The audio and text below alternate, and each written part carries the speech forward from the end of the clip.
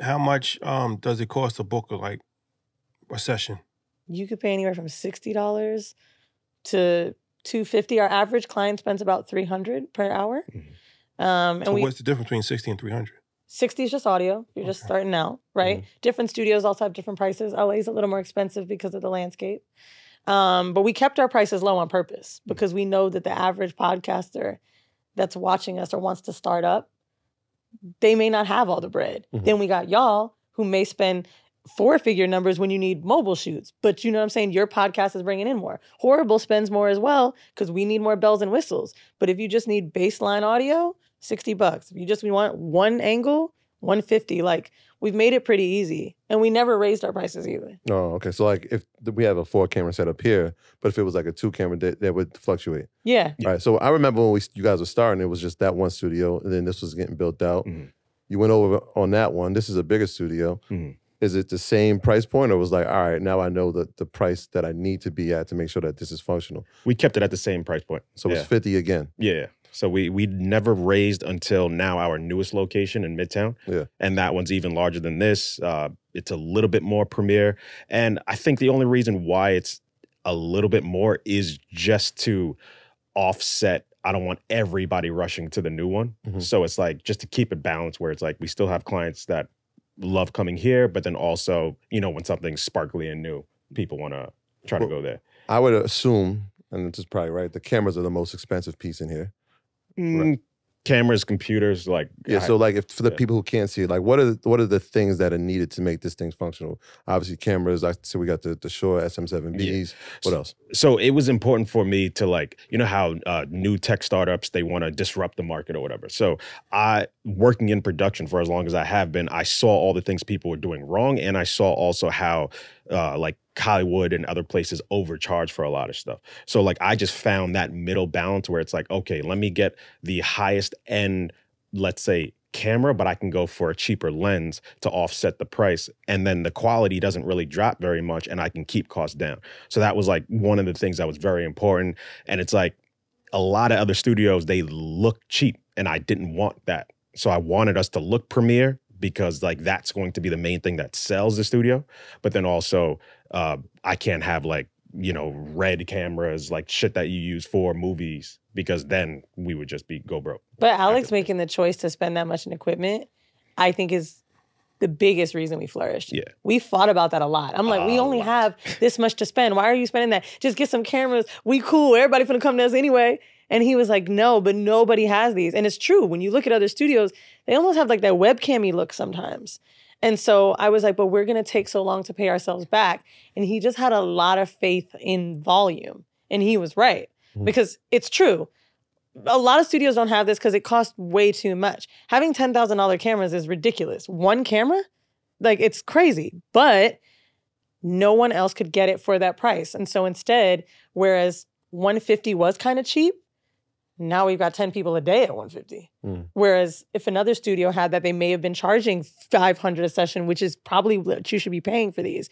But we ended up just getting people to come in. And so it's great because you could see a podcaster like yourself have your show on a set like this, and then someone who may only get 100 views, but they're happy to be able to do that too. So the fact that they could work up to it is really the thing. That's why it's like low-key a little FUBU for us, like for podcasters by podcasters. Because we knew it cost too much to make something look nice.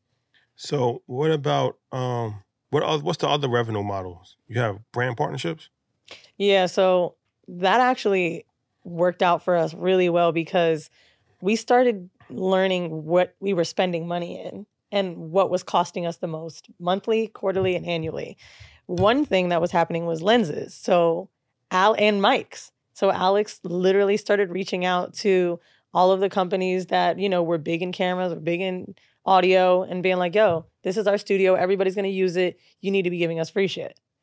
Shout out to Tiana. She was managing our exactly like that, but basically whatever. Like I went to a lot of those conventions where it's like you have all of the camera, audio, lighting, all those people, and just face to face, and it's the best thing. And then you tell them about the studio, and then they want to have a relationship with you because they know that, hey, if you have a show like EYL and they're bringing all these people, people are also looking at how it's being done.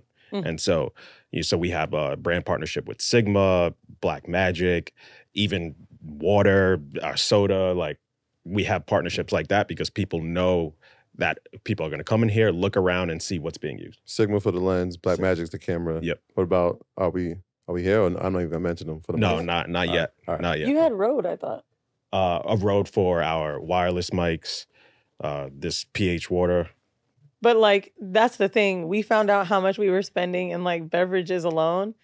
And it was like, what? Like, this is too much money. So now we probably save $20,000 a year across the studios just having free beverages for clients, which is just, it's a small little thing that you don't think about. But like, truly, that was it. I mean, the next one, like, I'm working on is a Wayfair partnership. We spent mad bread in like furniture. Yes. And I learned that from even, working with Kenya Barris. Rich niggas don't pay for nothing. They don't pay for Ubers, nothing. They put them credits right in your account.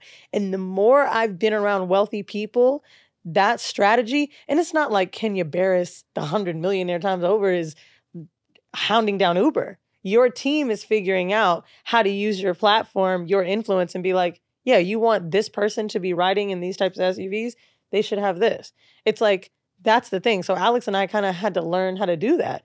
We've never paid for marketing or PR. So it's like, okay, how are we supposed to do this? So using our own profile to kind of leverage everything else. So let's talk about Kenya Barris. I mean, this is obviously a relationship. When I think of you, the first time I met you, it's always been about the business of podcasting. It's always been business with you, and in podcasting specifically.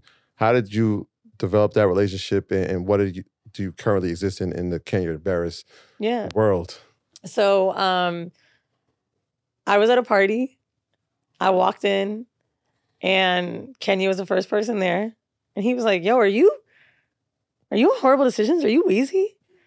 And he said, I'm Kenya Barris. And I'm like, nigga, I know. And he asked me to take a picture, which I thought was hilarious. He's like, bruh, you dubbed me, because he asked for tickets to a show in LA.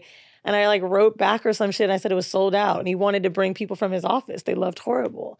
So we start vibing. He tells me about his Audible deal. And he's like, yo, I need someone to run it. Like, I'm filming TV. I have my music division. Like, I want someone to run it. And I honestly believe that WTF Media, if not for being built that 6 months prior, there was no way I could have done that job. So, and Alexx helped me so much. So basically, took on the job, making podcasts easy. But when it came to building the landscape, difficult. And it's great because I've literally funded all my businesses down to my TV show through the others. So Horrible brought me to Kenya Barris, right? Then we've got to build studios. I hire Alexx. Alexx becomes, the audio producer for all of the projects and building out structurally how things will look. We created a sound system for him in his loft, which was the studio that Gangsta Grills was filmed out of. WTF Media then produced Gangsta Grills because I had to hire, a team. Mm-hmm. So it's been great. Right now, I mean, I'm working on Kenya's other podcasts for Audible and producing all them, EPing them. And it's an amazing relationship and partnership because what he really showed me is that you can exist outside of your element. Kenya hired a podcaster to run his podcast division, and it was the smartest thing he could have done. Because whenever I was on Zooms and meetings for him, it was all film and TV people. And they're talking in movie and TV language. They're thinking we have to spend $20,000 a shoot. I know that's not true. You giving me millions of dollars in a budget. I'm like, nigga, I'm gonna pay myself. What the fuck? But like, it's really that type of shit. These big entities and these big companies don't understand how grassroots podcasting is. So when I came in, I was able to really reinvent that for him and really show like, hey, like this is what we should be doing. And it's been amazing. Like, I mean, I posted a picture with Malcolm Gladwell and him the other day, and I'm like, I cannot believe podcasting brought me here, bro. Like it's a trip because what's happening now, people like us that were normal people that became famous from podcasting are the outliers. Word to Malcolm Gladwell. But like, seriously, now it's the celebrities. And the celebrities are getting $2 million to make a show. And they're probably going to spend $500,000 in production. That's crazy. Making a podcast for a year does not cost that much. But you give me half of it, I'll tell you what to do with it. And that's really what's happening, Mm-hmm. So Alexx and I have made our most money from the largest deals like that. Not particularly Kenya Barris, like I'm salaried, right? But it's stuff like that. It's the big company that comes in like, yo, let's just say it's a bank. We had a meeting with a bank, right? Huge bank. I would say we all probably have the card in our wallet. They were given a certain amount of money a year to make financial videos for kids. So they know exactly how much they have. Hey, what do we do with this? It's a 6-figure number. I'm going to tell you what to do. I'm going to probably give you $1,500 to go home with. So you felt like you saved. But at the end of the day, like... You didn't tell them to call in your leisure? What do you mean? Like, you said you know what to do with it. Like, you didn't tell them, oh, I know the guys you should call. They already had their... It was a sponsored podcast by Bleep. But it's things like that. It's like being able to be trusted by companies. So that type of partnership is like really what makes us money. Granted, being in here is amazing and making people's dreams come true by them having their own show, and Finding a Voice is dope too, but it's the big fucking bucks. So when you say that, what, you are a consultant to people, companies to consult on their podcast divisions? Pretty much. I mean, as a production company, that's what we do. And we take a call, right? It's like we figure out your needs, we figure out how you're going to build something. And they probably ask 2 other companies. So you're shooting it for them? Yeah. Shooting it. Start to finish. Yeah. So it's like they just have an idea and they're like, hey, can you make it happen? So we'll come up with concept, how it's going to be shot, the look of it, shoot it, edit it, deliver it to them. Might even pair you with a co-host. Yeah. We might say we know people. You make social clips? Yeah, everything.